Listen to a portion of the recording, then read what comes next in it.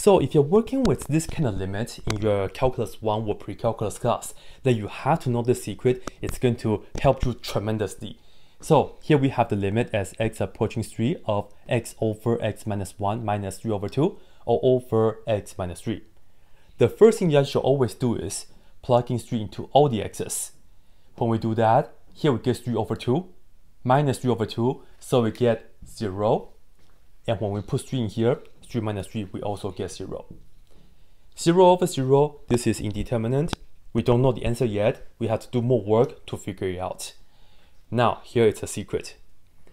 If we have the limit as x approaching 3, and if you plug in, you get 0 over 0, then I can tell you, you are going to expect to cancel the factor x minus 3. All right? So let me give you guys another example. If you are working with the limit as x approaching, let's say, -5 of some function, if you end up with 0 over 0, then you're expecting to cancel out x plus 5. Just look at this, like x equals -5.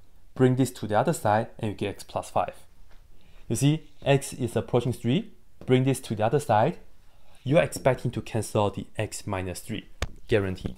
When you're working with that, just algebraic, no natural log, no sine cosine, all right? Just algebraic fractions, polynomial, rational expressions, things like that. So now let me show you if this is actually going to work. And I'll tell you later on, if I don't cancel x minus 3, you can unsubscribe my channel. Let's do it. Here, to simplify this expression, let's multiply the top and bottom by the lowest common denominator of the small fractions. We need the 2 and the x minus 1. So multiply the top by 2 times x minus 1 and do the same thing on the bottom.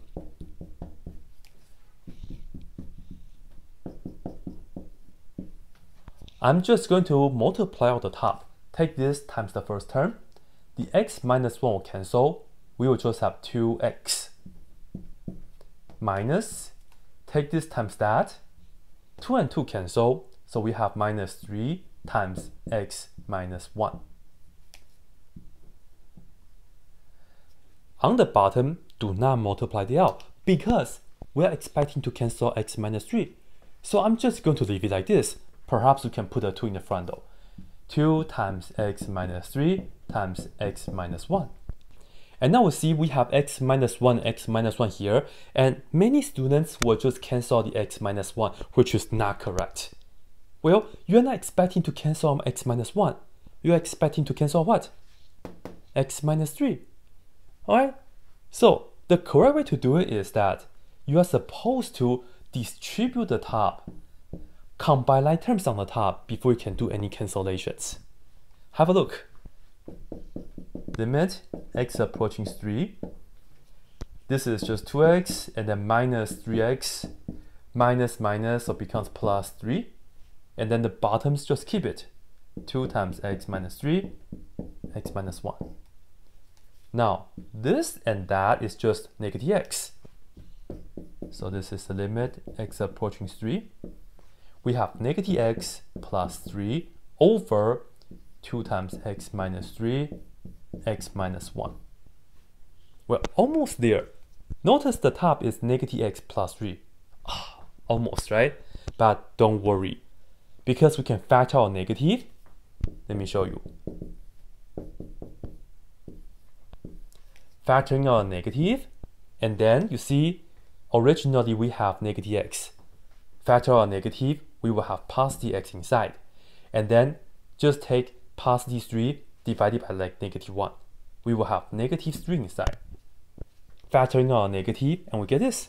And then we will have the bottom. And as you can see, you should stay subscribed to my channel, right? Because now we can cancel out the x minus 3. Finally, plugging 3 into the remaining x. So on the top is negative 1. On the bottom, we have 2 times 3 minus 1. Work that out. Negative 1 over 2 times 2, which is 4. Final answer, negative 1 over 4.